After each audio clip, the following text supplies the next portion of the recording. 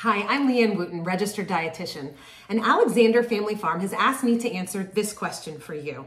Is A2 protein milk actually easier to digest? And if so, what's the science behind it?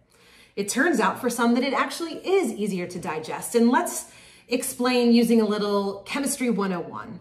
So generally in cow's milk, there are two naturally occurring proteins, whey and casein. Now whey is really easy to digest. It doesn't cause a lot of issues, so we're not going to talk about that one today. We'll push it to the side and focus instead on casein. Now casein comes in two shapes, A1 beta-casein and A2 beta-casein, or you guessed it, A1 and A2. Now these proteins are almost identical in structure with the exception of one amino acid. So remember, a protein is just a bunch of amino acids stacked up on each other, connected by chemical bonds. So to explain it a little bit more, envision, if you will, some Lego blocks, okay? So we've got your A1 protein that is a red Lego stacked on top of a red Lego, then a white one, then a red one. And our A2 protein is a red, a green, and a red. Exactly the same with the exception of that one white and that one green Lego. And it's that one Lego or amino acid difference that drastically changes how your body digests these two proteins. So if you consume something that has A1 protein in it, an enzyme is released and it looks for that white Lego or that one amino acid because it knows that's where it needs to go to clip it, turn it into a smaller protein so that the body can digest it faster.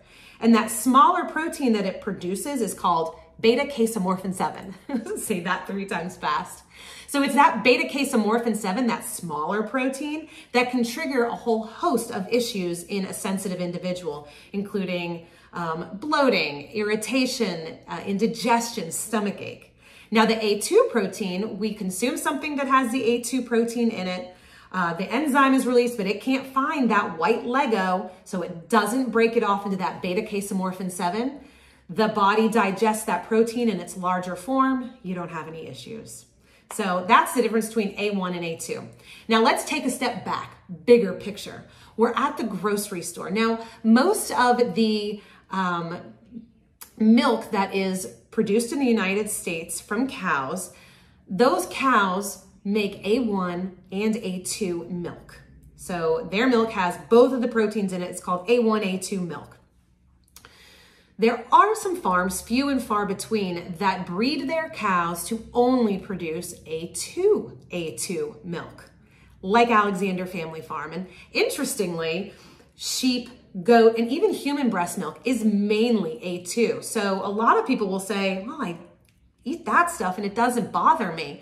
But when I drink regular cow's milk, the A1, A2 milk, it does. And then they'll say, oh, I must have lactose intolerance. Well, it might be lactose intolerance, but it might also be the A1 protein that is bothering them, not the lactose or the sugar in the milk that is causing their GI distress. Now, that being said, lactose intolerance as well as a milk protein allergy are true medical diagnoses. So if you or a family member have been diagnosed, A2 protein milk is not going to relieve your symptoms.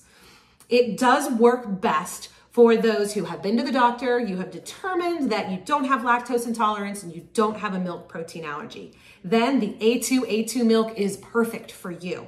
It's also great for those who have decided maybe I don't want to drink milk anymore for environmental or humane reasons. So Alexander Family Farm actually is the first U.S. dairy farm in the United States to be certified organic, regenerative, and humane. So they have happy grass-fed cows on their pastures that are supporting a resilient climate. So really, it's a win-win-win for the environment, the cows, and for you.